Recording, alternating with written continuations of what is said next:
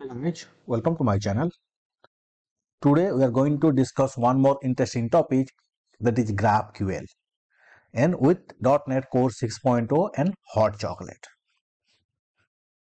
So before starting the session guys, if you are new to my channel, please hit the subscribe button and ring the bell icon for future notification.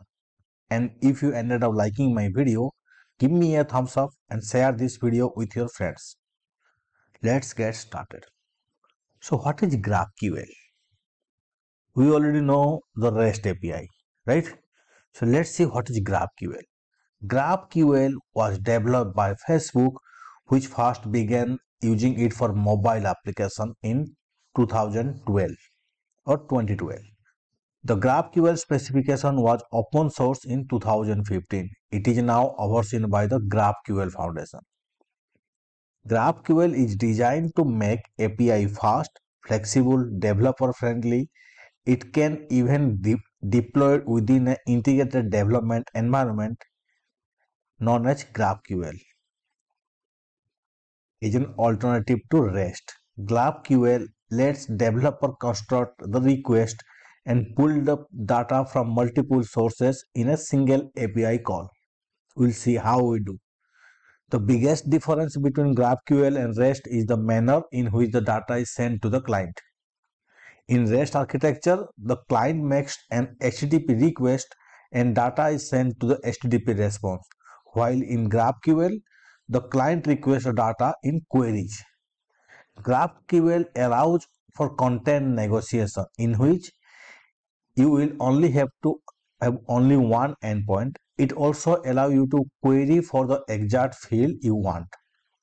On the back end, you can grab the data from the different data source, so there is definitely is a good reason to be excited for the front-end developer as well as the back-end developer. So let's see.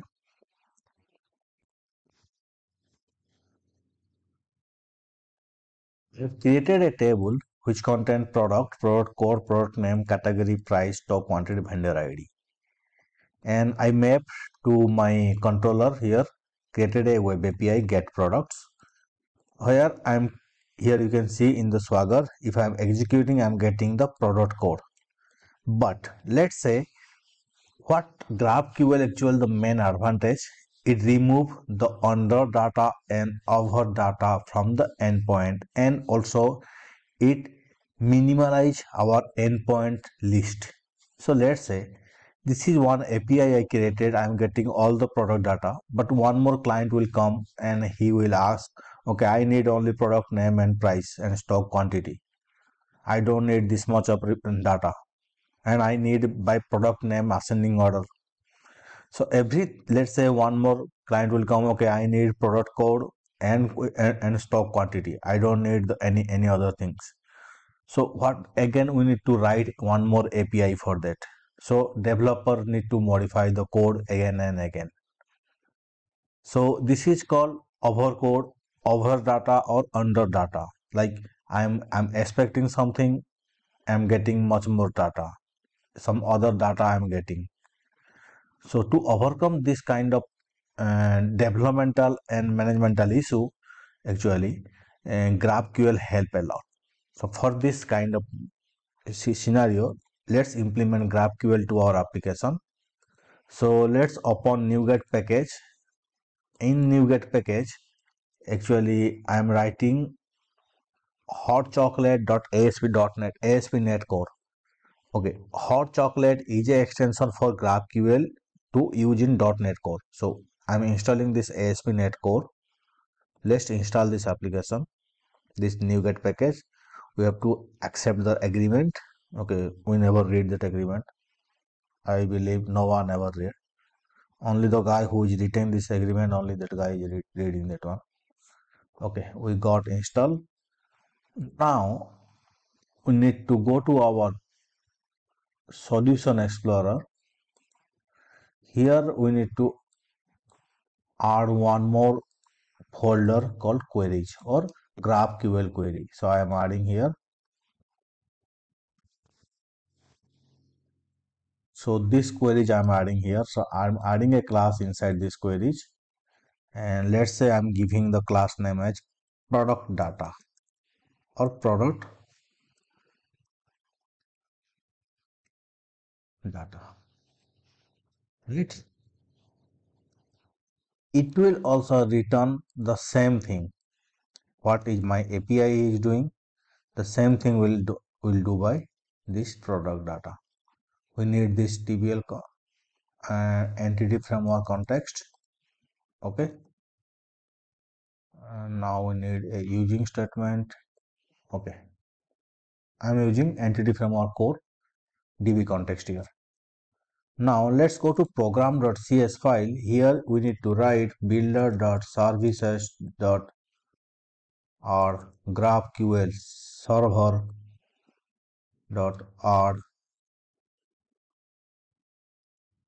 query type.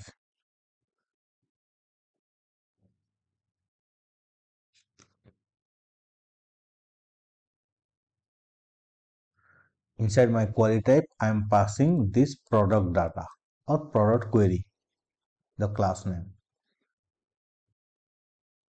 right? We need a using statement here. Done. Now, before running the application, I am using app.map GraphQL. Inside this, I am giving a URL, let's say GraphQL. Okay. Now, we have added our NuGet package ASP.ASP.NET HotChocolate.ASP.NET Core. Added a class which is we are writing the same list in the program.cs file.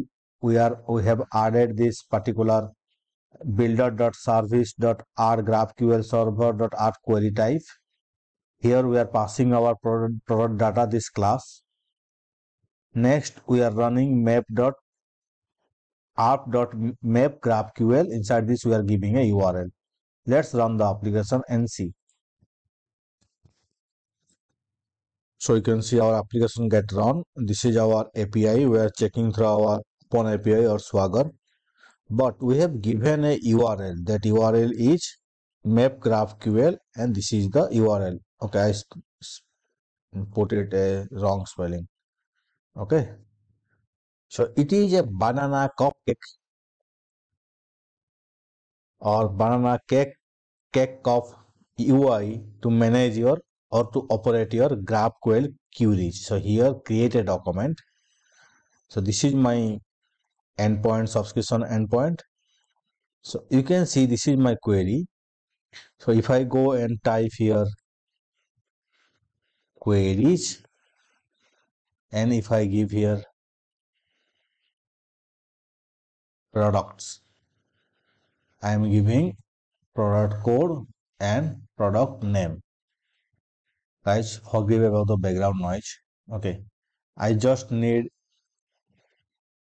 now you can see I need product code, product name. What I can do, I can again assign I can call some column like I need only price, I need only stock quantity.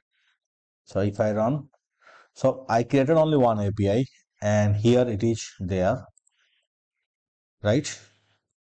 And I no need of created more API to get the record. But here you can see we are not getting ascending descending. How we can do that one? Either we can write here order product name ascending. The argument order does not exist. Why? We need to add one more NuGet package, that is .entity framework. HotChocolate.data.entity framework. Install this application. Next, we need to, okay, it got installed. Next, here we need to add our, this method will be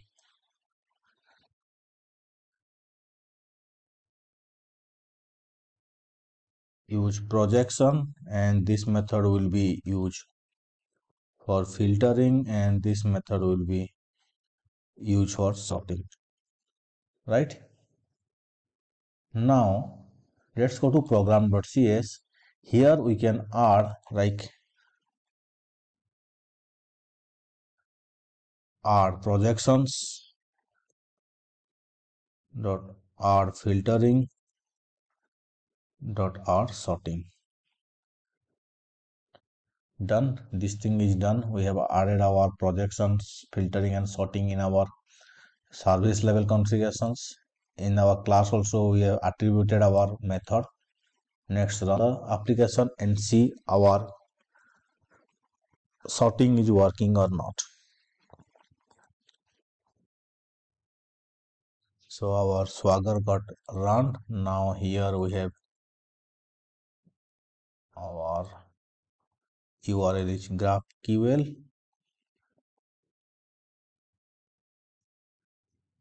So banana cupcake got run. So you can see now same we previously given order. It was not run. So now see the same thing. It must work, right? So we can give order by price also. It will come ascending. So I hope you must got an idea how to use GraphQL with HotChocolate in our .NET Core Web API. Guys, if you like this video, give this a like and share this video with your friends. Thank you very much.